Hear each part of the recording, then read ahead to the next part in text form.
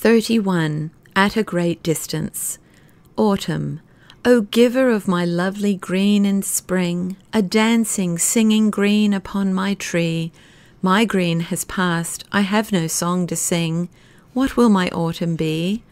Must it be, though alive, as all but dead, a heavy-footed and a silent thing? Effectless, sapless, tedious, limited, a withered vanishing?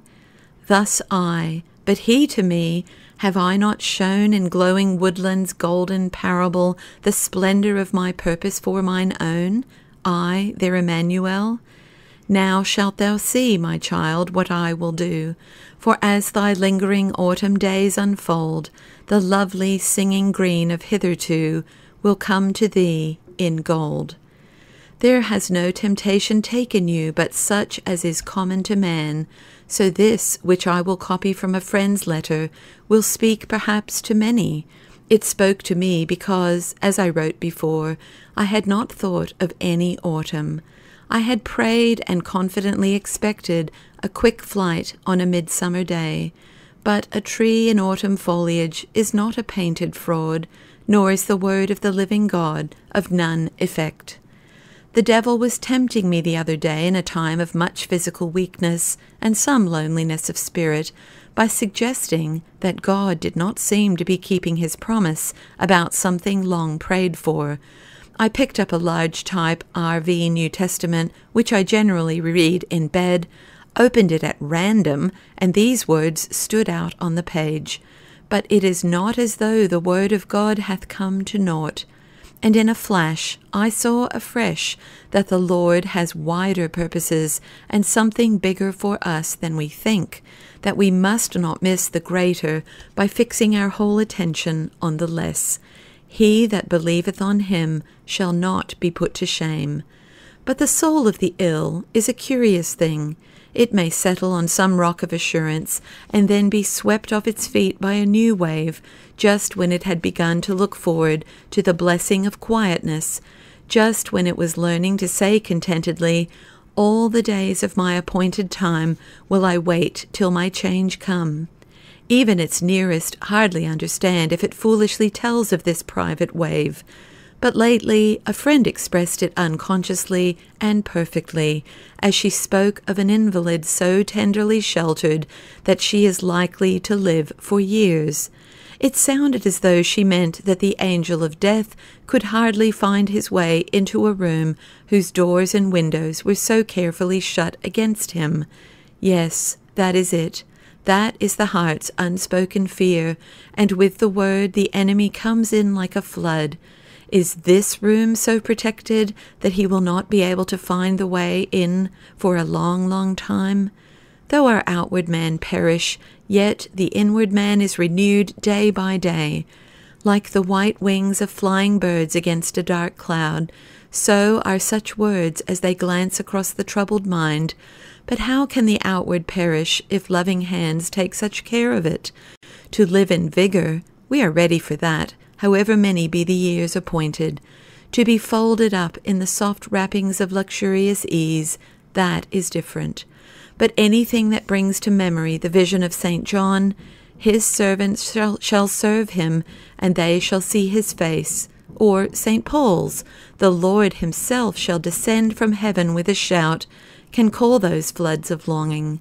The tale of one whose warfare is accomplished, perhaps after a very short fight, the enchantment of music, the cadence of a hymn, can call them. The kindling words, "Oh, think to clasp a hand outstretched, and that God's hand, to breathe new air, and that celestial air, to feel refreshed, and know it immortality. Oh, think to pass from storm and stress to one unbroken calm, to wake and find it glory, can carry us up to the top of the house and show us what the pilgrim saw. And behold, at a great distance, he saw a most pleasant mountainous country, beautified with woods, vineyards, fruits of all sorts, flowers also, with springs and fountains, very delectable to behold. Then he asked the name of the country.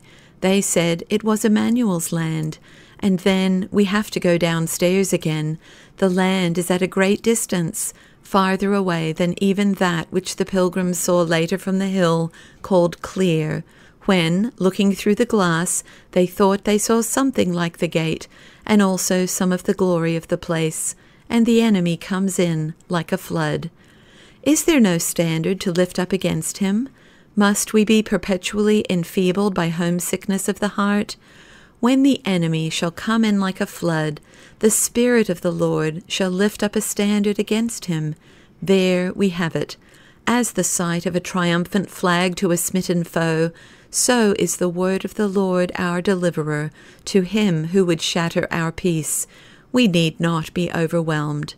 How foolish this letter will appear to the well and the able, who have only to will and do. But I hope that they will not read it. It is not for them.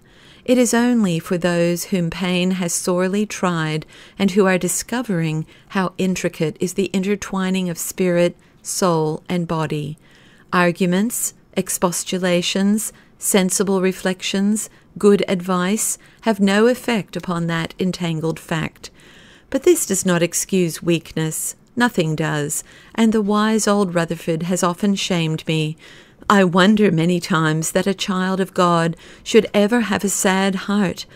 Considering what their Lord is preparing, I go to prepare a place for you. I will come again and receive you unto myself. Home unto myself, O word of infinite peace.